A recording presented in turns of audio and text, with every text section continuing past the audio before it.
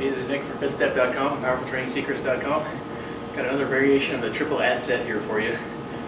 Basically, the triple ad set is one where instead of dropping the weight like a drop set, you're actually increasing the weight with each successive mini set. It's kind of like a giant set or superset.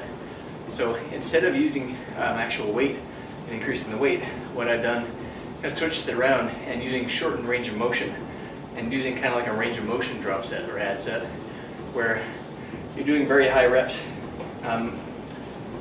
Before I totally lose my train of thought, I'm going to be doing this with chin-ups and using the very top range of motion where it's a bit easier. I'm just going to be doing very high reps on the very top few inches of the range of motion. And this is going to work more of the slow twitch fibers, and it's really going to get a lot of blood into the muscle.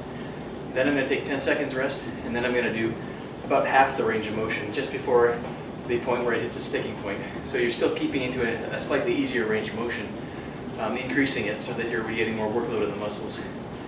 This hits more of the moderate fast twitch fibers.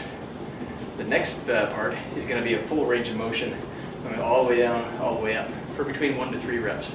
And this works more with power-oriented fibers, so doing these, I really want to be blasting these, really pushing hard on them. I guess pulling hard would be the better, more technical term for it.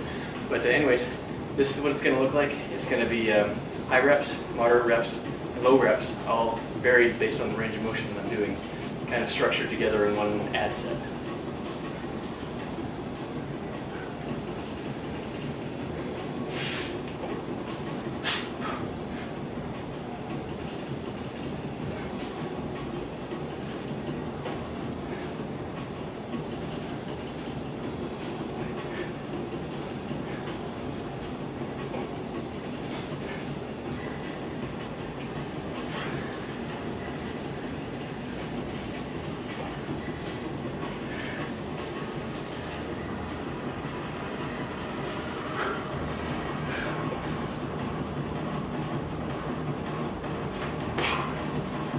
So that was 60 on the first bit. Now we're going to rest 10 seconds and do half range, just to the point right above the sticking point of the movement. And I can really feel that digging right into my lats already.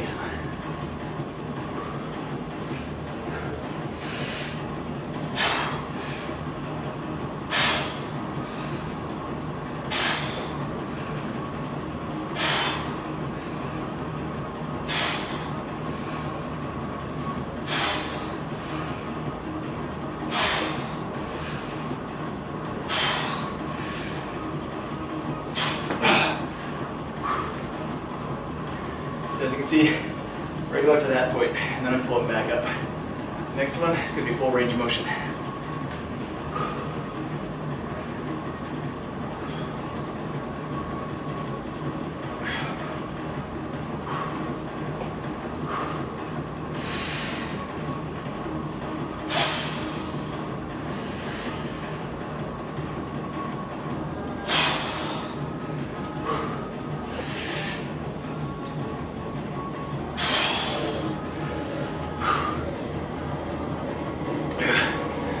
A kip on the last rep there, but